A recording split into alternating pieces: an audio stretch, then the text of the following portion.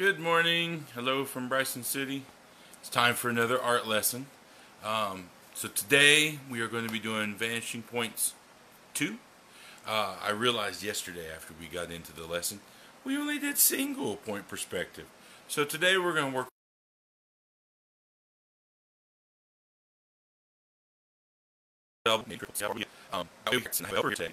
ta-da! Hey guys. Betsy's going to work along with us and see what we can come up with. So for this lesson today, you'll need a straight edge. It can be a ruler, or it can even be a stick of wood. Look, I have a paint stick from here. Yeah, I can't say where it's from. If they gave me more free paint sticks, I could say where it was from. Got to sponsor my video. But you can use a straight edge or ruler. Any of that would be fine. You'll need your pad.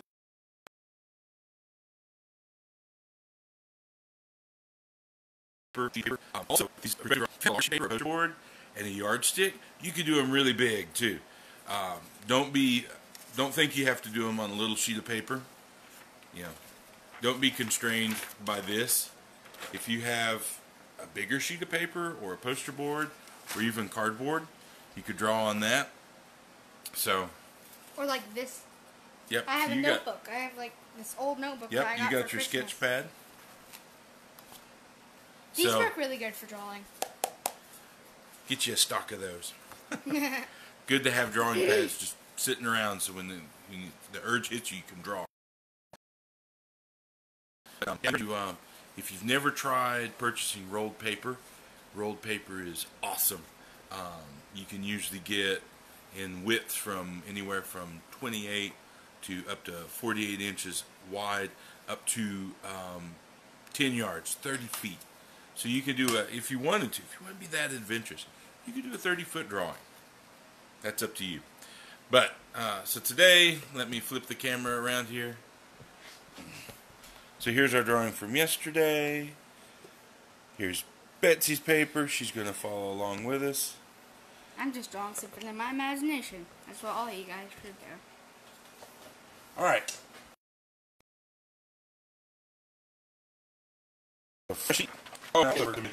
I have found my old school bag of pencils, and I have a new tool for you guys.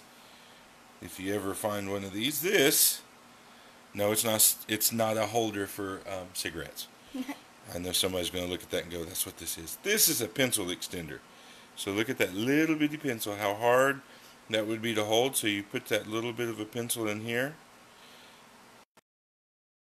push the ring down, and now you have a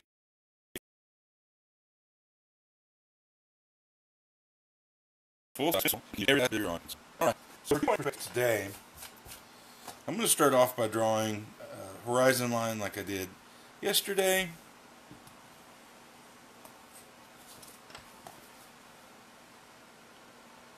I'm going to put it in about the middle of the paper. So,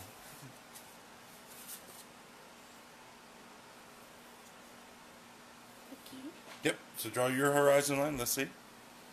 Betsy's drawing hers. Oh, you got to hold that ruler down.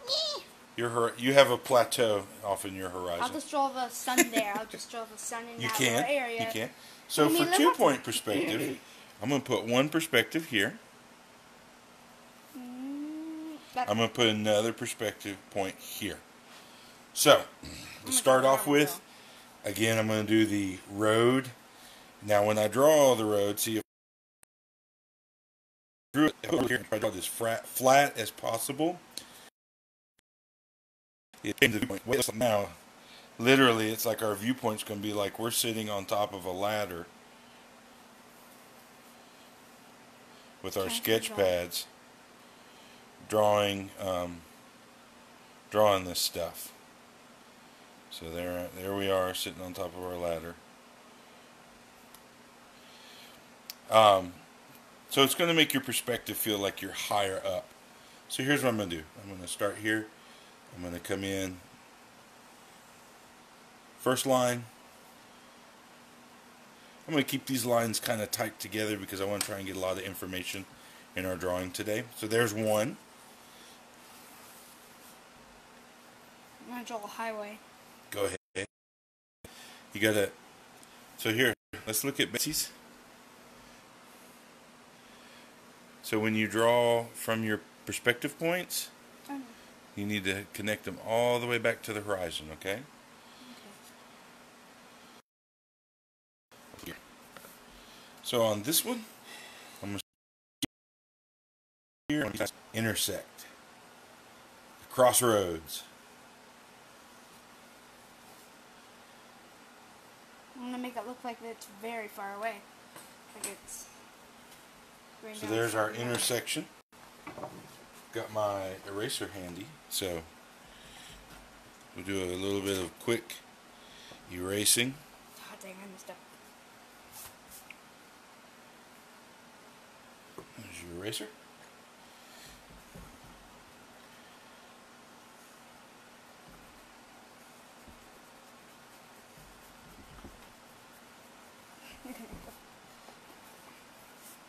Alright, there's the intersection. So,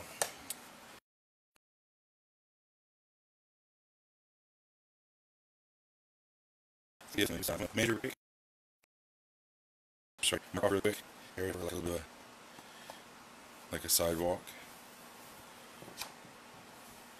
Just like that.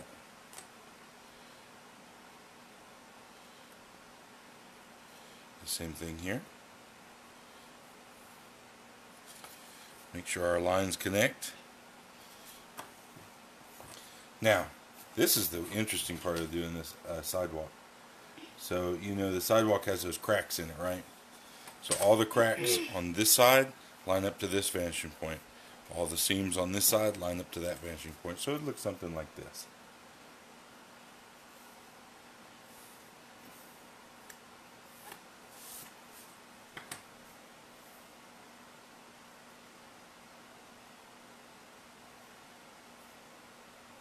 Maybe I can draw a straight.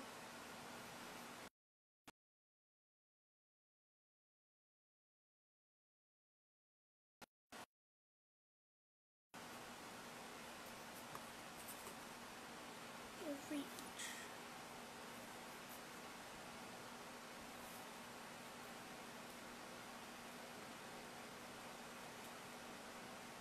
So it take you a little while to sit down and do all these little marks. But all the vanishing points will match up. And it'll look really cool.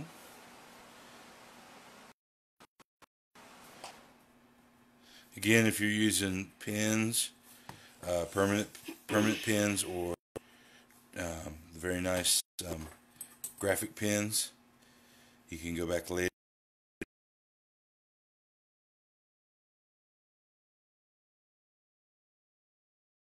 Very cool. So yeah. Start here now, right on this corner, right on our intersection. I'm going to line up where these two corners here. Let's go a little bit. We're going to draw a big building. So there's our first corner of the big building. Wait. And then I'm going to draw from the base back to this vanishing point. But I can if it's Draw from the base back to this vanishing point.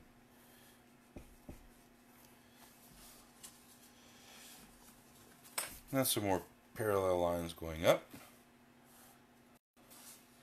As you can see, I made them a little shorter because the top of the building will now go back to that vanishing point as well. So here's lined up with the vanishing point, intersecting with the top, also intersecting there.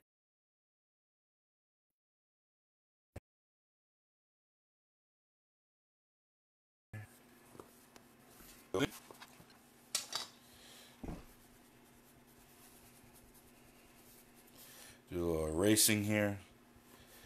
So you can't see the horizon line through the building. Well, you could if it was a transparent building. All glass, right?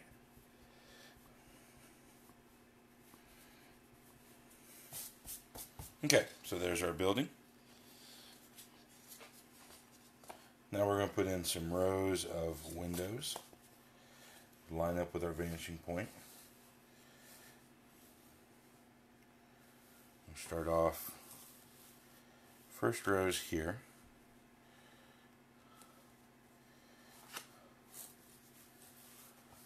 Then here.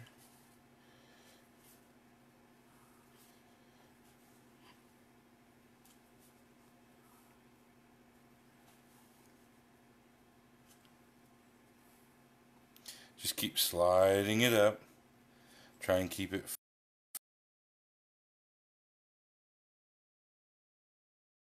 fairly. Also keep it in on your edge. That's here. And that for top of the building.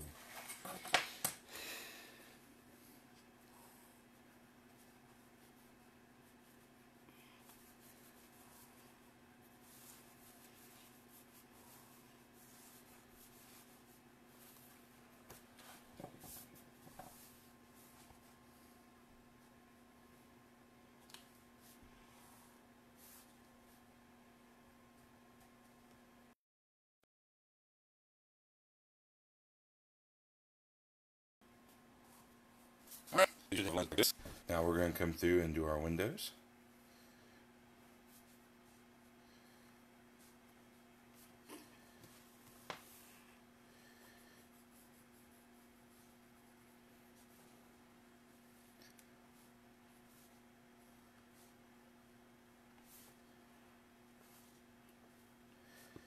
If any of you have a drawing table or drafting board and a T-square, keeping it straight, parallel, perpendicular on your paper just became a whole lot easier.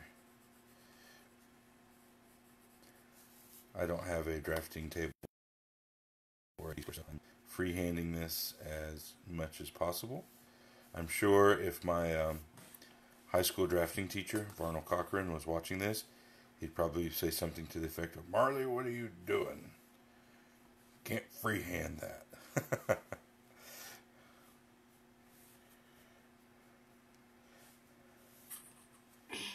So as you go through, just make sure as you go back on the side of the building, the windows are going to become more and more narrow.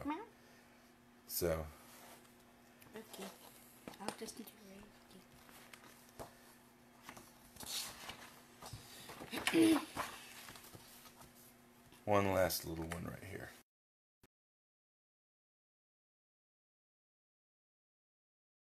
The windows went off in this. You can there's your windows. Also, if you want to put lettering, notice that the building is going this way, so the letters are going to be bigger at this end, going that way. So let's say there's a sign on the side of this. So I'm going to freehand these, but I'm using the top of the windows here and the top of the building as my guideline. So, matter of fact, I'll put a second one in just to help me out a little bit. Just a light mark. That's where the top of the text should go. And another light mark.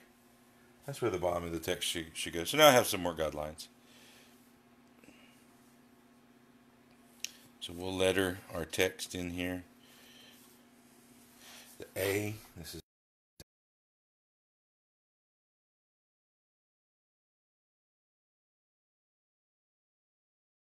A.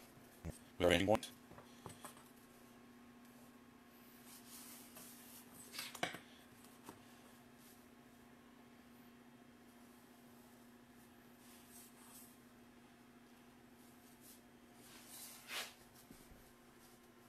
My C looks a little off, but that's okay. I'm going to smoosh it in on the M here.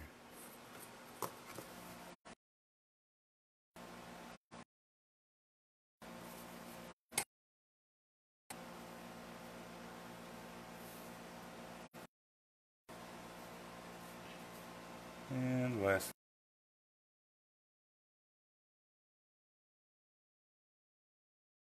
R-E.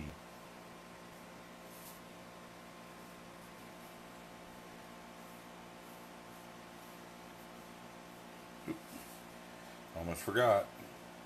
Again, I like to break those rules, so I almost forgot.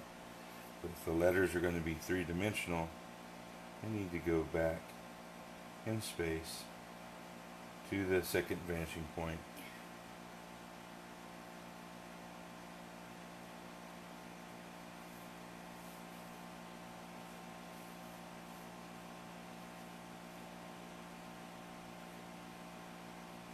Just like this. Not lost in space, back in space. How many of you remember that old TV show? Lost in Space with Dr. Smith. They did a reboot a few years ago. It was actually pretty cool. I watched a couple episodes. Just too busy to watch a whole lot of TV, but it was good.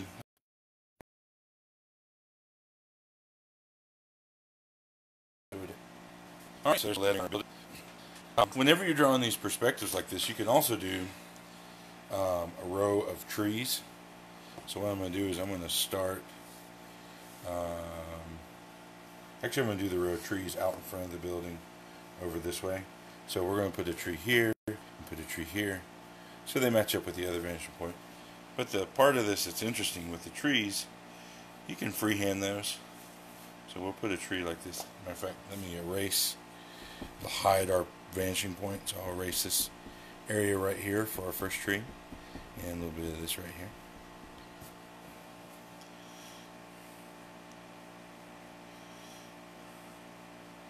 So when you draw your trees and elevations and stuff like this, I like to sort of scribble them in. It's just a quick falling of a.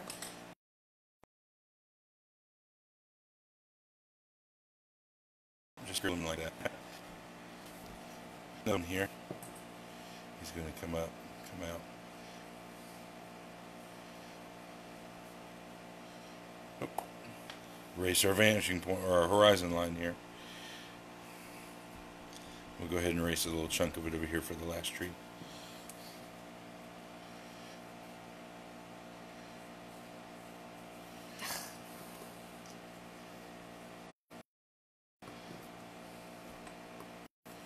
There you go. Done. Are you done? Should I draw a little tree like you want? If you want to. Little scribbly trees. Yeah. They're like squibbly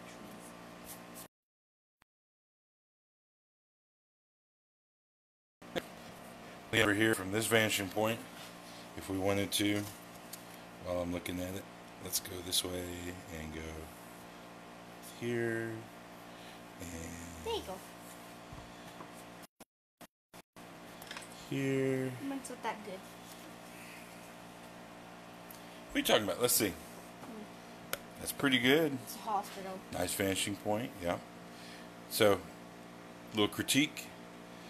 This corner should line up there to give you your bottom. Okay? Yep. Yeah. Very good, This though. corner should go with this one. So how many vanishing points have you ever done? 0. 0? This is my first one. So that's The first one is this one right here, which is not that good. It's 3D. it's 3D. 3D. It's just the 3D It's boring 4D. one. This one I'll say is a vanishing point. So while I'm thinking about it, I'm going to go ahead and put in the train tracks. Hey Dad, so why did these type of drawings get the name vanishing point? Because they go back to they vanish. Everything vanishes back to a single point back in the distance. That's cool.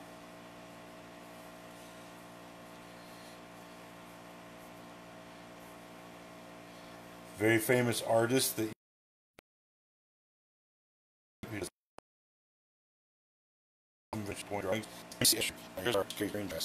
so let's do this while I'm thinking about it. Let's go in here. We're going to have another set of train tracks come out from behind this building and cross the road. And then we're going to do this. We're going to tie them in with a curve and make a switch. These are really good vanishing points. Freehand that end.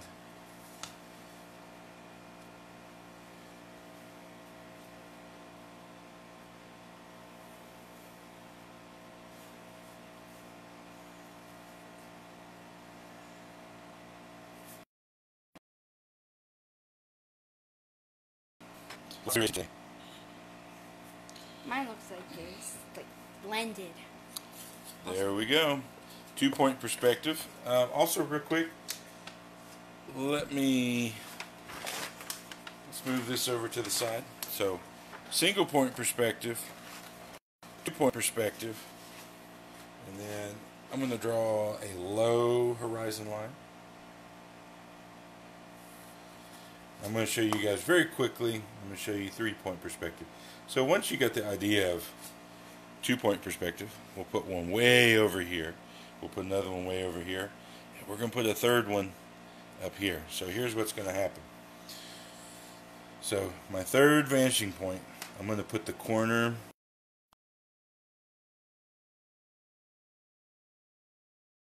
of the building right here. And line up the vanishing point here. Here's the top of the edge. So there's the corner of the building. Here's the bottom of the building. Now you guys can do this test if you want as well. You can go get photographs, find photographs online of buildings, and you can figure out their vanishing points and how big they are. So with the third vanishing point, I'm going to come through and we're going to do like this. Put another spot over here like this.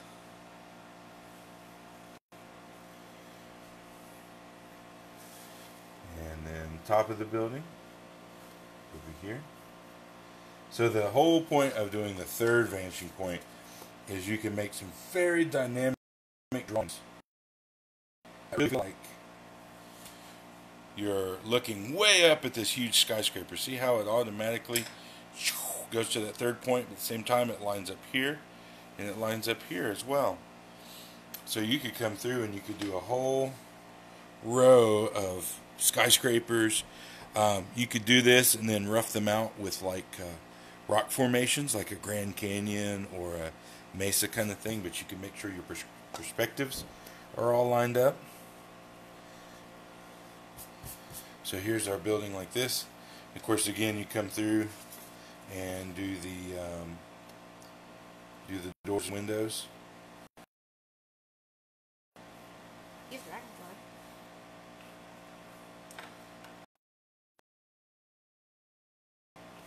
dragonfly. Or even more interesting, with the vanishing point, you could make it look like stones.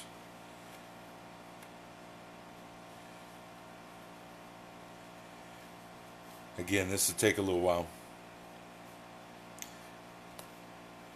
Probably help you meditate or concentrate while you did it.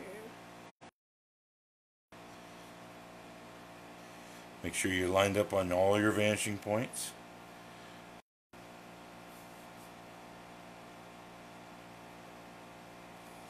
So you can make it look like brick. So you could actually draw this. This could be the Washington Monument. Have to be a whole lot taller than what I've made. So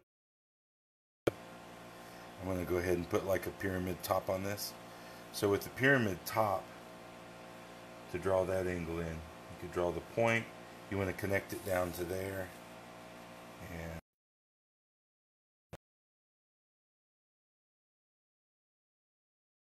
And from the center point, but it gives it that appearance.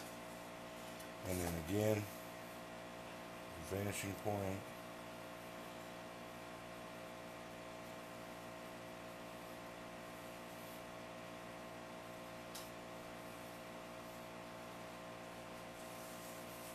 I just drawn a dragonfly going for a big bush inside.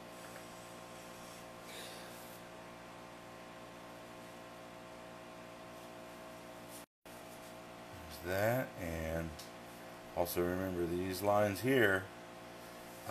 When you go to do your stones, they're now lined up with this little vanishing point that's at the point of the top here.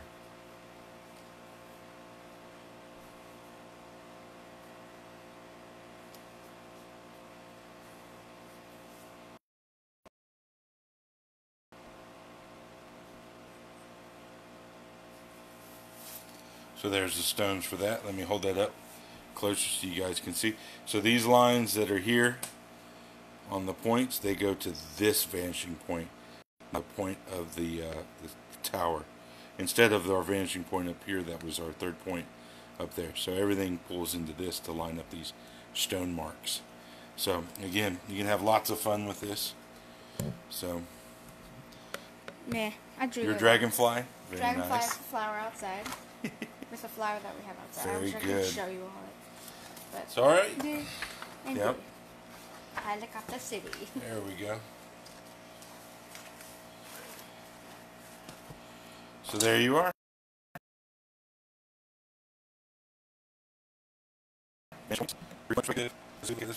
Single point, double, and triple. 1, 2, and 3. Hope you've enjoyed today's lesson. Be posting one here shortly. Next we're going to do model railroading. So we'll get into that here in a few minutes. But hope you've enjoyed today's art lesson. If you have any questions, please feel free to post those in the comments below, and like to see your work. So please feel free to share it. Otherwise, thanks for watching. Have a great day. Bye. Take care.